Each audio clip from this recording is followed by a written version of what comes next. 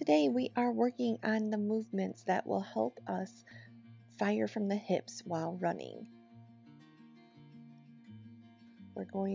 Our first move is to stabilize the hips. We're going to do banded hip jacks. You're going to stand on one leg with a neutral posture, making sure to drive the big toe down into the floor. Place your hands on your hips to feel for any tipping in the pelvis. While maintaining stability on one leg, move the other leg out and back at 45-degree angle from your body. The motion is continuous, not a static hold. Move the hip only as far as you can with zero motion in the pelvis.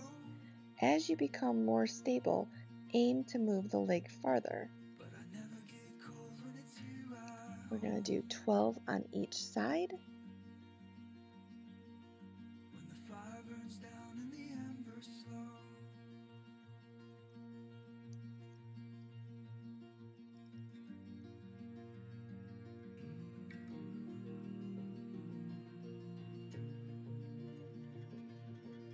All right, now jumping jacks.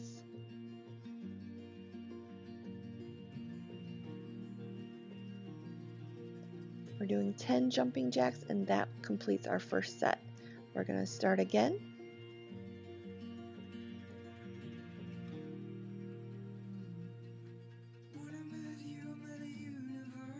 Remember to try to keep your pelvis in line. We're not holding this move, we're moving continuously. Switch sides.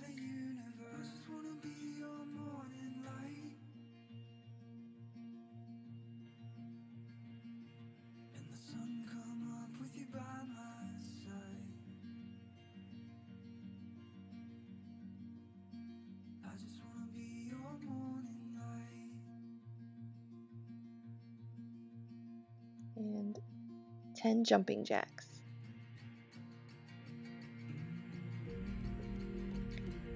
Don't want to bring your feet in too close together because those bands will start to slip.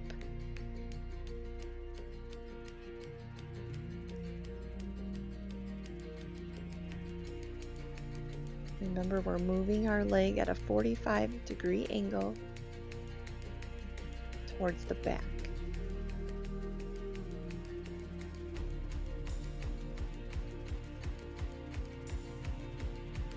Imagine you have a full glass of water on each shoulder and you want to avoid tipping or moving from the spine or pelvis so you don't spill a drop.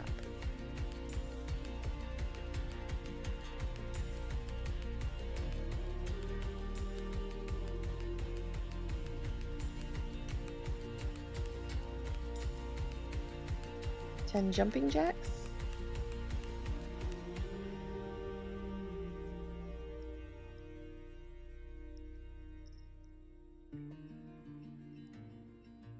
All right, we're done with our bands. On to pigeon hip extensions.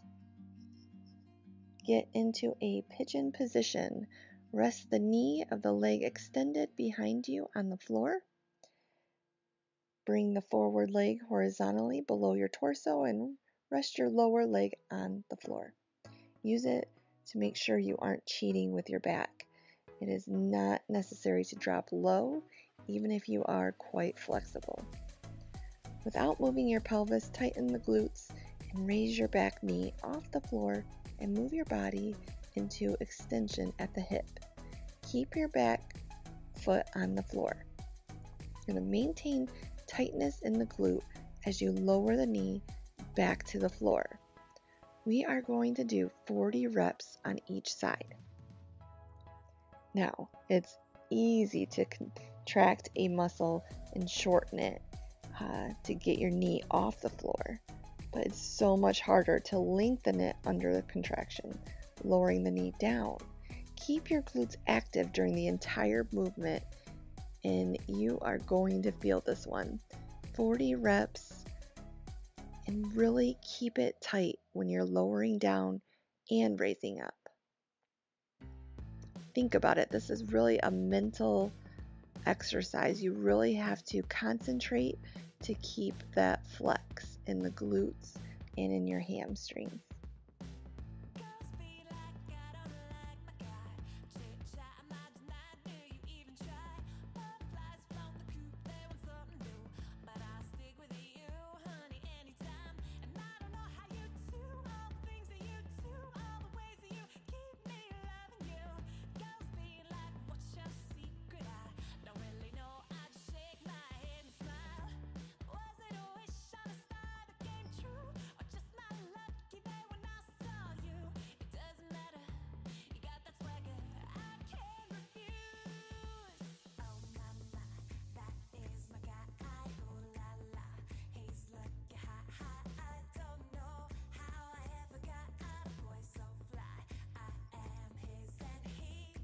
Keep going. I know it's getting hard.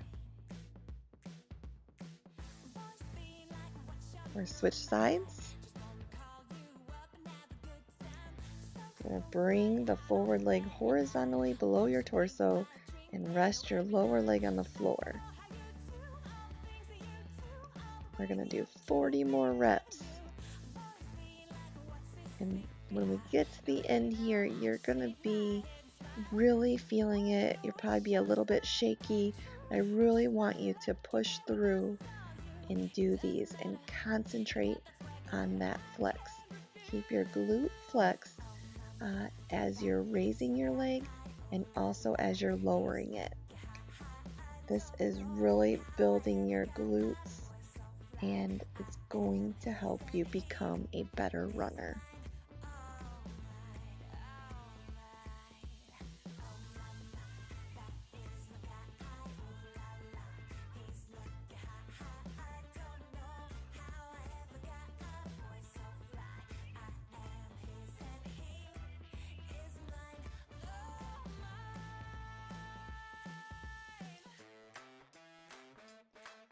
Keep going. I know 40 feels like a lot, but we're not doing multiple sets. We're just going to do 40 and move on to the next move.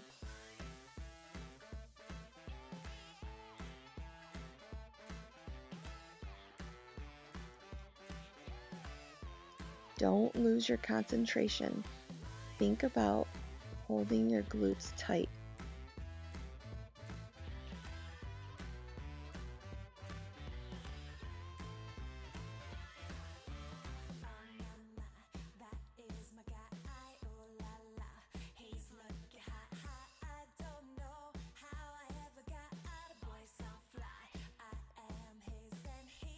We're almost there. Keep going.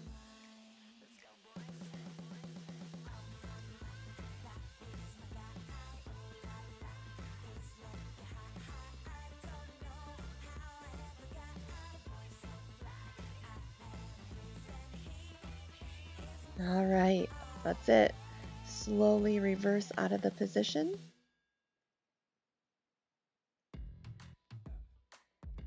We're going to go on to frog bridges. We're going to lie on our backs. Put your legs bent in front of you at roughly 90 degrees and the soles of your feet together with your knees open. Clasp your hands together and extend your arms toward the ceiling.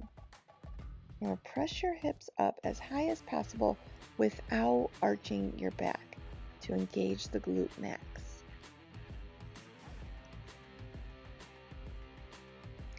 We are doing 50 reps of these. I know it sounds like so many, but you can do it.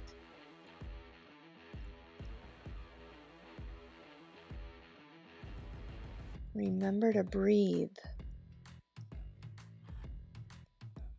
And again, just a reminder, you don't want to be pushing up so far that you're arching your back.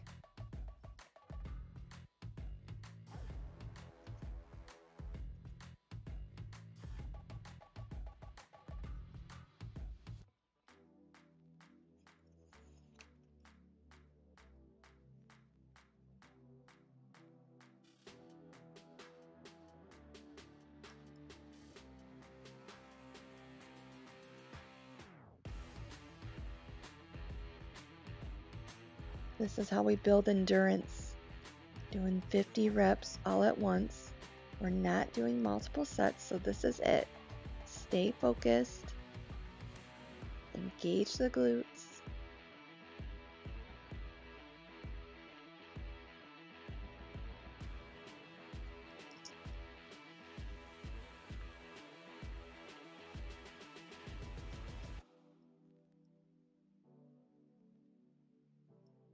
We're driving up at the hips.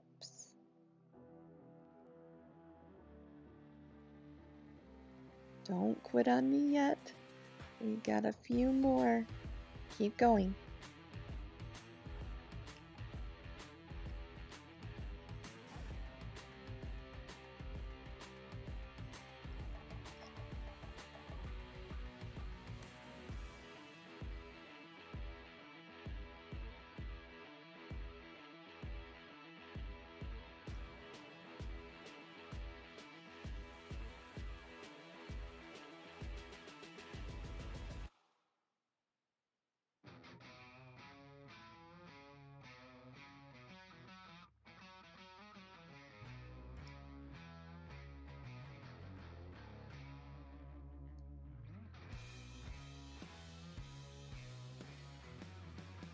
That's it.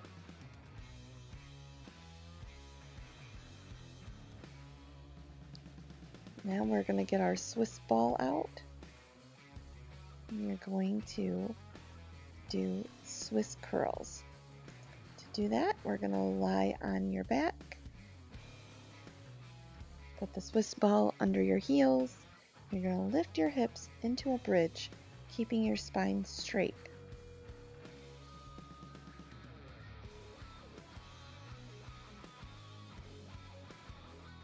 All right, now without changing the position of your hips, bend your knees as you press your hips up.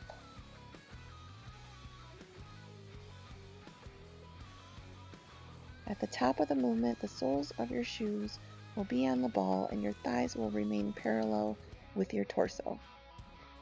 Don't let the hips flex up. If you feel any tightness in your low back, drop your ribs slightly. We're doing 10 and taking a quick rest. We're going to repeat 3 times.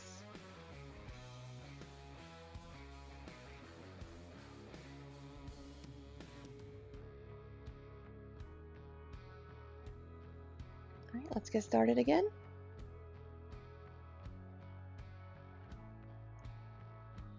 I have my arms at my side. Feel free to go ahead and clasp your hands up top again, similar to the frog bridges. Whatever position feels most comfortable for you.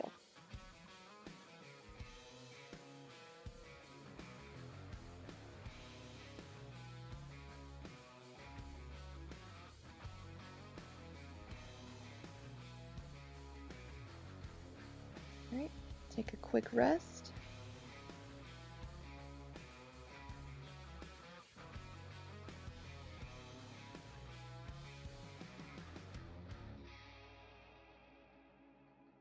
All right, this is our last set. We're going to do 10 more Swiss curls.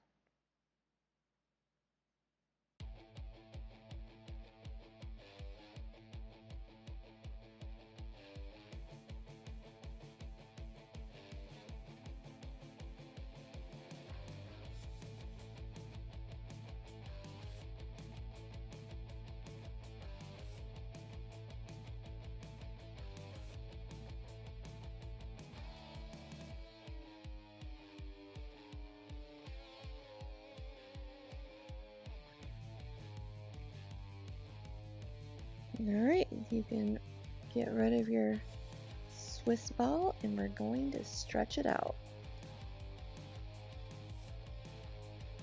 Move into the butterfly pose, grabbing your feet with the soles of your feet together. Move it closer into your groin.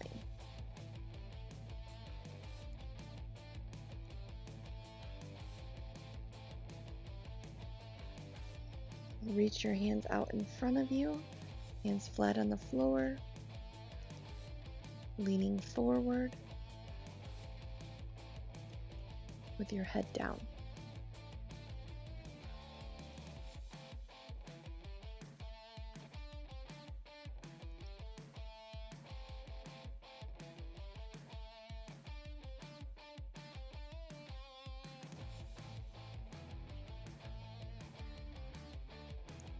Slowly reverse out of the pose. We're going to move into a half butterfly.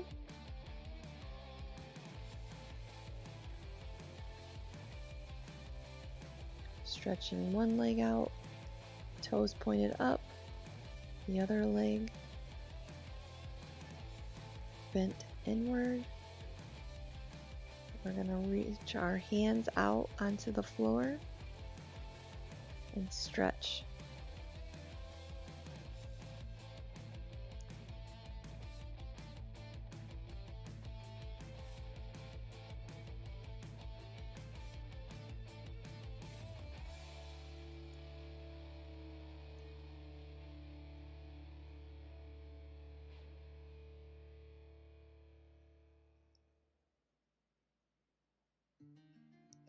Slowly reverse out of the pose. Back to starting position. Do the opposite leg. You're going to rotate your body, lean down, hands on the floor, head down, toes up. Feel that stretch. Don't forget to breathe. Inhale and exhale. Slow, steady breaths through your nose.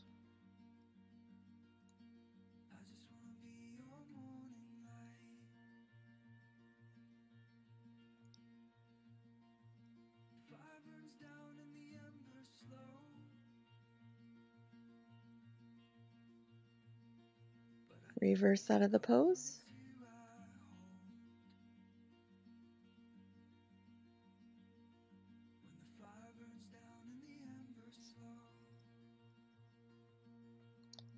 Moving on to the baby dragon. Put your hands and knees on the ground with your hands flat and your fingers pointing forward. Keep your spine and neck parallel to the ground and your eyes looking down. Step your right foot forward toward the front of your mat if you're using one.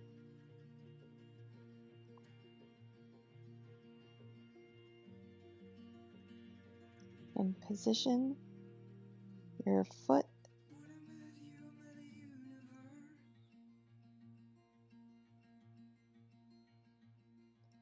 Step your right foot forward to the inside of your right hand, aligning your right knee directly over your right ankle. Extend your left leg behind you, allowing your hips to drop down. Keep your left knee on the ground and your arms straight, and lift your head to look forward.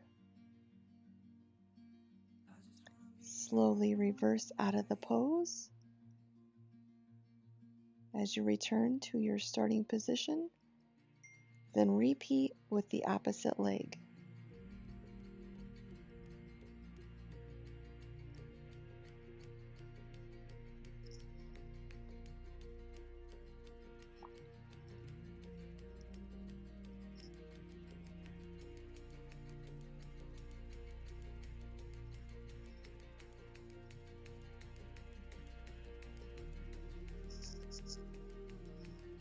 Bring it down into a child pose.